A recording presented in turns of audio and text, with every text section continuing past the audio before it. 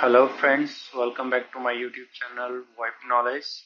Today's video I will show you one button configuration of an IP Verso. By pressing one button you can get call on up to 3 devices simultaneously.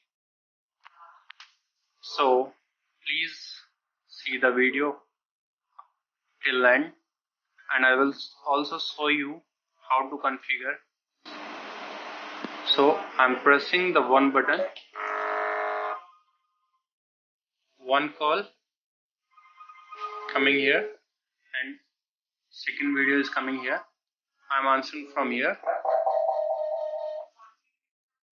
and if I want to unlock, I'm just pressing 99 star and lock is operated.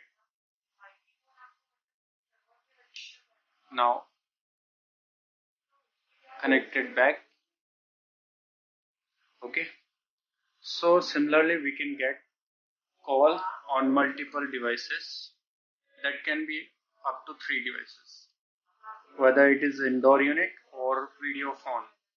It's up to you what you want. So I will show you what is the configuration for this.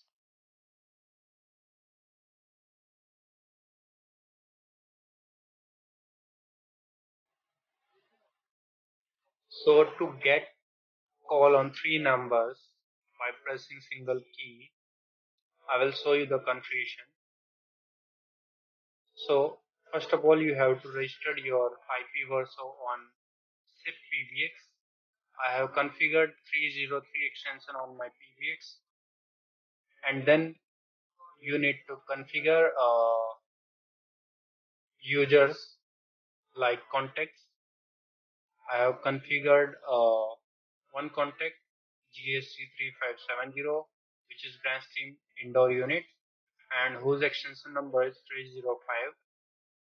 You can also get parallel calls on second number, or if you don't get the call, you don't have to enable this.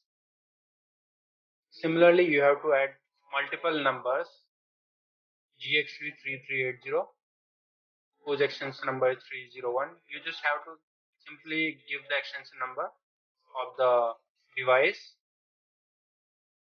Or I have also add Indoor Compact, and that extension number is 304. Now going to hardware section, click on buttons. Now